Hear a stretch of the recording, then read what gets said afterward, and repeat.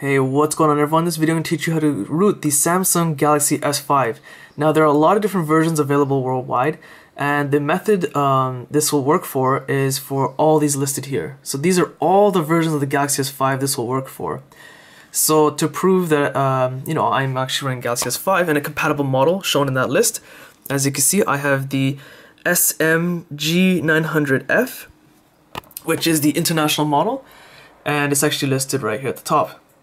Now, to see a list of the available models this method supports, you will have to go to this web page, and I'll put a link to this web page in the video description. Just simply expand the video description and you'll find a link to this page.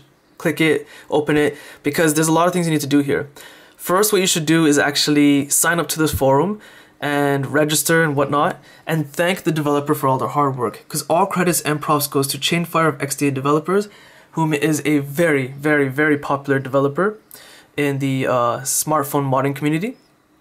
So sign up, thank them for their hard work. Better yet, you should donate to them.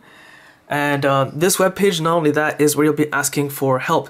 Because if you ask me any questions, technical questions, I most likely won't answer because I'm not a developer. I wouldn't know how to help you.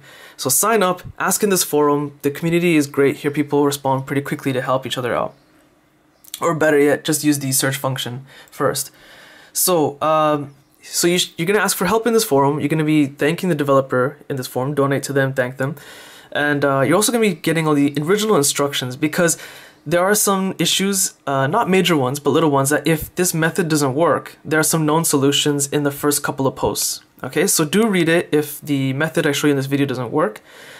So the first post has some generic information, the second post is the original instructions from the developer, and the third post, which is the most important, has the actual files we need to download.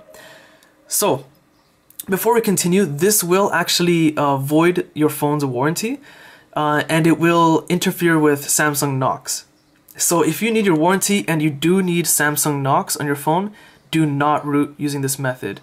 I don't think there's a method to get around that yet, but just don't do it then if you really need those. Moving along, so we're going to continue, and one more important thing is, should you follow instructions in this video and something could go wrong, you could permanently damage your device. If that is the case, I take no responsibility, so you follow instructions in the video at your own risk. So we're rooting, hopefully nothing will go wrong. So I have this model here, the G900F. I'm going to click this top link, and when you do, you get this web page.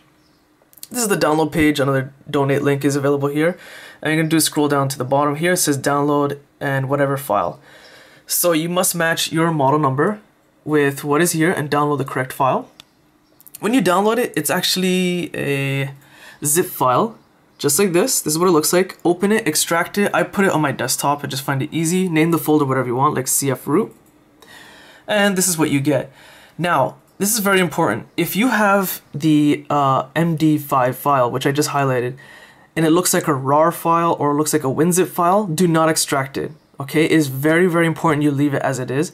Your file should look something like this. When you unzip the original zip file, you just leave it. Okay, so now we're gonna get on with the actual rooting procedure. So with the files you downloaded and extracted from the zip folder, there's one called odin something.exe. Open it, just double click, press run. Okay, and now you have this window. Your phone should not be connected to the computer yet, okay? Just leave it as it is. And on this window, you're gonna click PDA, and you're gonna look for that MD5 file, which is out of that zipped file you extracted. Press open. Okay, so the phone's still not connected to the computer, and what I suggest you do is open your USB flap now, just to save the trouble after. And what you want to do is power off the device and get into download mode. So in order to do that, again, your device must be powered off. And what to do is press and hold the down volume button, the home button, and the power button all at the same time. Okay, so here's how I do it. Phone's powered off. I press and hold the down volume button first and home button, and I'm still holding them. Now I press the power button last, and I'm pressing all three at the same time. And phone vibrated. Okay, here's what we get. Some people might not get this screen. They might just go past this and straight to the download mode. That's okay. If you're like me and you have this screen, if you want to continue, you have to press the up volume button. So you're going to do that. Press up volume button. And this is download mode. And what you should do is try to use the wire that came with your Galaxy S5. I'm just using a generic USB cord, so it's all good. Plug it in there, because it's not USB 3.0. I plugged it into the right port. Okay.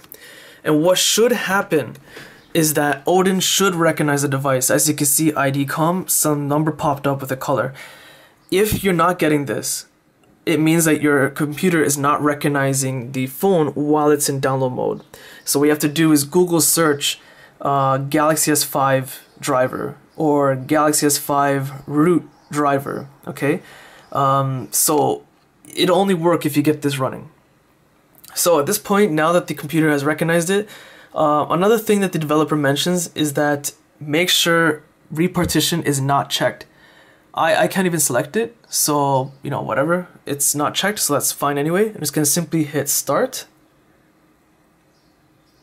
And as you can see, it's working.